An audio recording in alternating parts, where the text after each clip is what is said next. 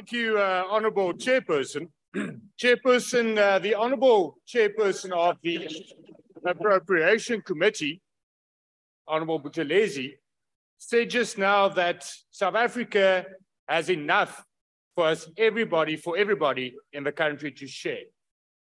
The problem, Chairperson, is that the ANC government is making a concerted effort of it to make it less and less of everything that there was to be shared by South Africans.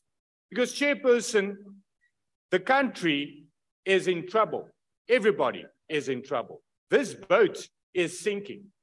And the ANC government is not really realizing it. If we look at household incomes, at the desperate situation that most South Africans are in, we are not solving the poverty and the inequality problem. Chairperson, the Honourable Buthelezi also refers to the fact and admits that infrastructure is the catalyst for growth. It's the backbone of a happy economy, he says. It is.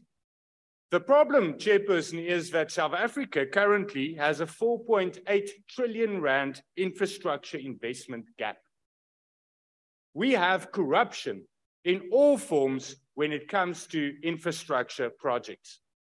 And the problem is that the Honourable Buthelezi talks about that there is to share in this country is stolen by ANC cadres, where government is allowing government departments to be exploited. Let me give you one example. In the recent past, the Department of Communication and Digital Technology paid 80,000%.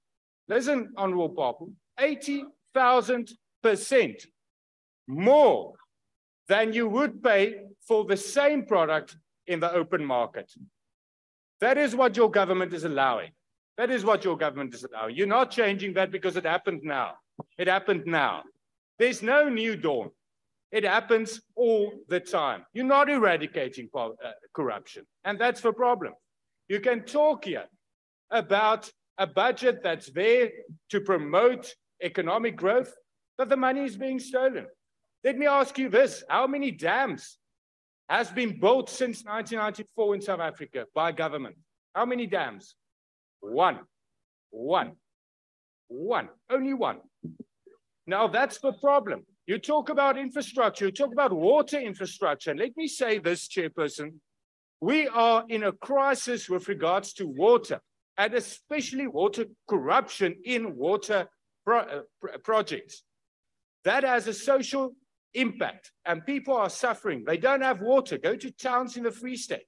Go to towns where there's not a drop water in towns. And then there's no infrastructure investment because the money that is there is stolen by entrepreneurs and by cadres. Because the only thing that the ANC government prioritizes is talking about the past and racial rhetoric for your election campaign. Because you can't promise the people of South Africa anything because you haven't delivered anything. So the only thing you can do for your 2024 election campaign is once again talk about apartheid and talk about the past. Your minds are behind bars because you're not actually talking about what is necessary to address the inadequacies faced by South Africans. When we talk about Eskom, you ruined Eskom. You managed Thank you very much, Honourable Member. Monopoly and make it bankrupt, and that is your legacy. Thank you very much. People of South Africa are suffering because of the ANC government. I thank you.